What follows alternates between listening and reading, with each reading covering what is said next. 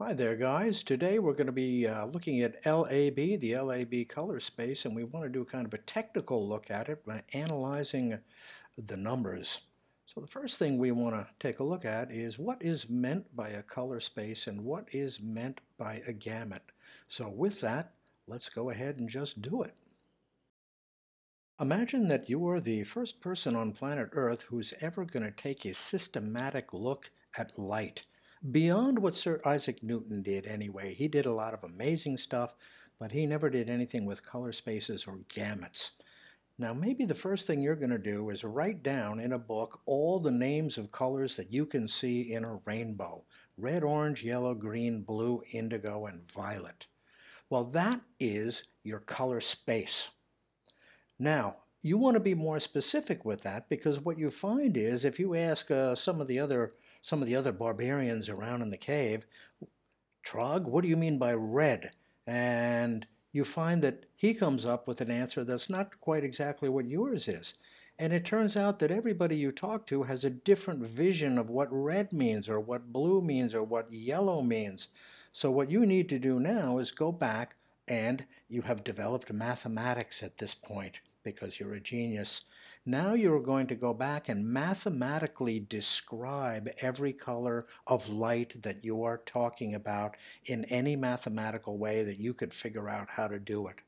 So now when you go back and pin your color space, the names of your colors, to a mathematical definition, you now have a gamut. Now what we are looking at here in this image is several different gamuts of color. Starting from the top is the LAB gamut of color, and you can see how big it is. Under that is kind of a triangle shape called Adobe RGB. Smaller than that is sRGB, and then the red line down sort of in the middle is CMYK for cyan, magenta, yellow, and black. All these different gamuts of color and their attendant color spaces have different uses. CMYK is used specifically for the publishing industry, for anything from newspapers to magazines, any kind of print material. Most of the images you probably have ever worked with are in RGB.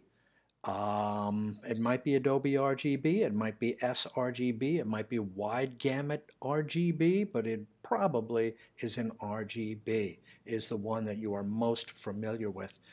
Today, what we're doing is moving out of that into the LAB color space. As you can see, it's much larger than the others. It encompasses many more colors and many more intensities or brightnesses of color. Now, we won't be worried so much about the brightnesses of colors or the fact that the LAB gamut is wider than the others today. We want to look mostly just at the numbers. So let's go ahead and do that. The first thing we're going to do is take a look at the three LAB channels. The first channel we're going to look at is the lightness channel, and next to that will be channel A, and the next to that will be channel B. The lightness channel contains, pretty intuitively, only tonality of pixels. In other words, how bright they are or how dark they are. With that center square in the line on the lightness channel, what you could do is click and drag that up to make all your pixels darker, or down to make all your pixels brighter. The channel A, the one in the middle, has two primary colors, green and magenta. If you were to take that line and pull it up, you're going to make your entire image more green, or down more magenta. Likewise, in the channel B on the far right, if you pull it up, you pull it towards the third primary color of LAB, blue, or pull it down to the fourth primary color of LAB, yellow. That's right, LAB has four primary colors, green and magenta in the first pair, and blue and yellow in the second pair. This is totally different from what you would see in RGB that has three primary colors, red, green, and blue, or CMYK, cyan, magenta, and yellow, which also have three primary colors, and throw black in as well. So let's start taking a systematic look by the numbers at the lightness channel, channel A, and channel B. In Photoshop, I opened up a curves dialog box and set the channel to the lightness channel, as you can see in the red rectangle on the right. Then what I did was I took my cursor and I hovered it on the right-hand side of this gradient image that I created from black, black all the way up to white, white, circled in red. Now take a look on the left-hand side in the info panel. What you will see is the L for lightness. Never mind the fact that there are two numbers, but it is 99. Now if I were to move a little bit farther to the right in this image, I would hit 100. So this is one of the first things to know about the LAB color space in the lightness channel, that the brightest whites are 100. Now, if we were to come on down to the darkest darks, as we did right there, take a look at the L value now in the info panel, and you will see 7, and we'll bring that down a little bit further, and I'll go ahead and hit 0. So this is kind of very different from the way they do brightness in the RGB color space. This goes from 100 at white to 0 for black. All right, pretty cool. Now the next thing we want to do is move right on into channel A and take a look by the numbers for the two primary colors there, green and magenta.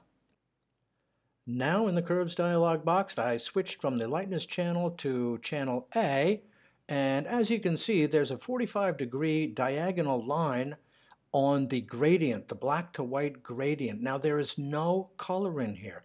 Channel A handles color, and there's no color, so it's just middle gray. Now I've pulled that line up to the left towards one of the primary colors, green, and the entire image has gone green. Now, as you can see on the left, green is in the A channel. Here's where we dive real into the numbers. And what you will see is that in the A, I'm getting a reading of minus 51. Now, take a look on the right-hand side of what you're looking at there. It says minus 128. When I drag up into the green, I can ramp all the way up to a green intensity of minus 128.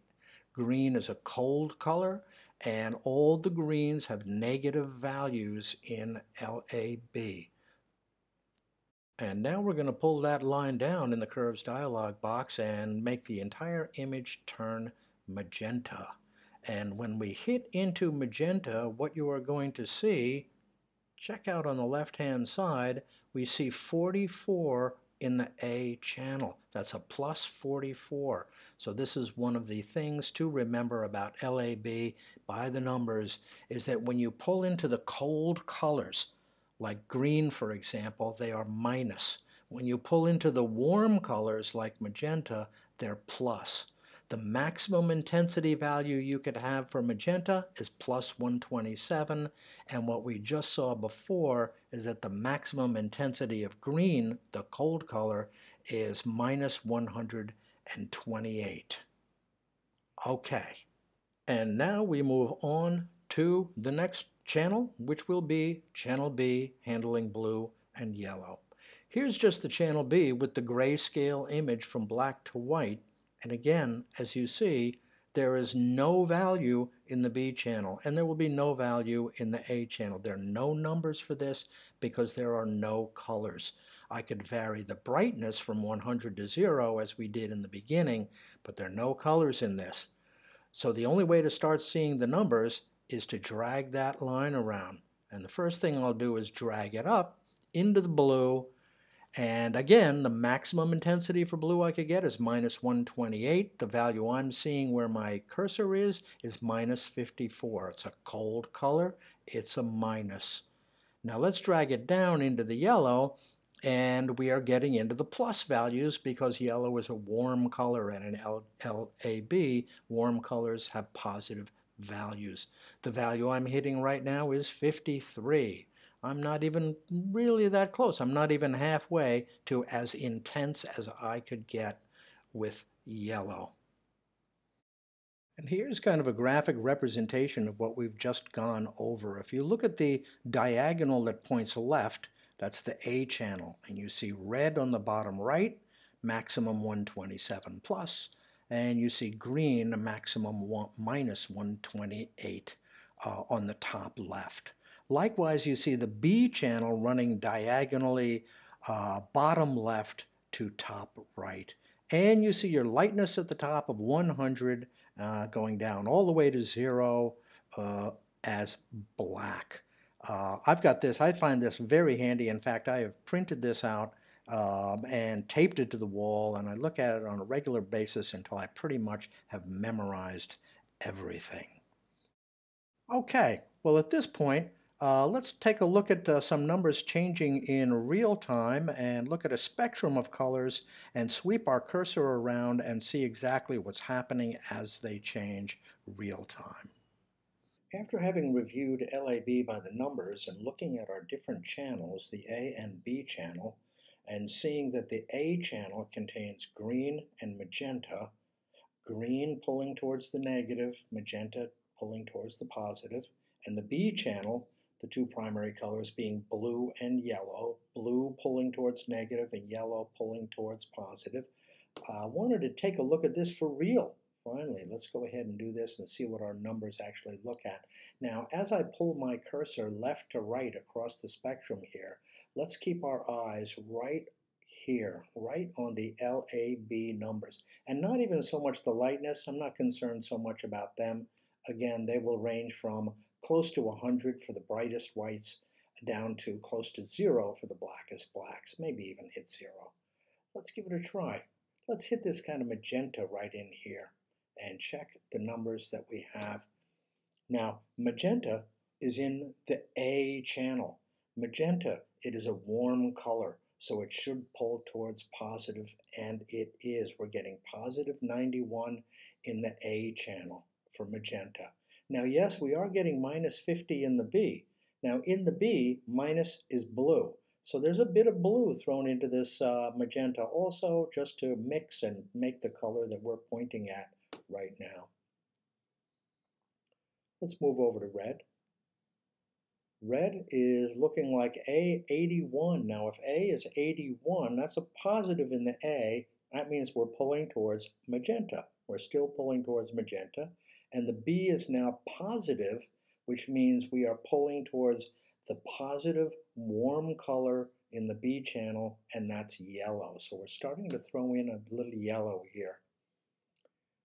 Around here must be some kind of orange or something, and what is happening is that A is 50, positive, magenta, warm color, B is positive, yellow, a warm color, and we're pulling in more and more yellow. And here we are right in the middle of the yellow, but isn't that interesting is that yellow, so now we're in the B channel and it should pull positive, which it does up to 92, but we're also getting a minus 13 in the A, which means cold color in the A, the cold color in the A is green. So we're pulling in just a little bit of green there, tiny amount of green. We should go more negative in the green as we slide over to the right because we're getting into green, and we do. We've got minus 79 now in the A channel, minus cold color, A channel green. But we're pulling in 81 positive on the B, and the positive is the warm color, that's yellow in the B channel. So we're getting kind of a yellowish green. Come over here into this cyan, which is a lot blue, isn't it? Look at that. We're getting A minus 50, so we're going minus in the A channel, cold color in the A channel, that's green, and we're throwing in a little bit of the minus in the B. Minus in the B is the cold, that's the blue. So a little bit of blue, and we're mixing in a whole bunch of green, kind of greenish mostly, and a little bit of blue. Now that B channel should go stronger and stronger into the negative, which is blue, as we slide over, and it is. It goes all the way. I've got it up to 112 right there. and then back to this kind of magenta pinkish sort of color over here. And what have we got here? We've got 93 in the A. That's pretty strongly positive, which is magenta. And the B is also pretty strong in the minus, the blue in the B. So we're getting a bunch of B in there, a bunch of blue, and being swamped a little bit by the magenta in the A. So there it is, LAB by the numbers. So now when we start looking at real images that we have, real landscapes or portraits or what is seascapes, whatever it is, as we scroll around the image, we should be able to get absolutely a fixed idea of exactly what the color is by the numbers in LAB. Thanks again for watching, guys. We'll see you next time.